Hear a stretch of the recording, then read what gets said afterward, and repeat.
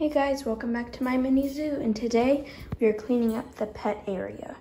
I already took out the whole platform and took it outside and scrubbed it down with a sponge, and I kind of reorganized his cage, put more bedding in the back, and now it's time for Pepper's area. I already dumped this bin out, this goes right under there, and so now I'm just reorganizing everything, and I threw some things away.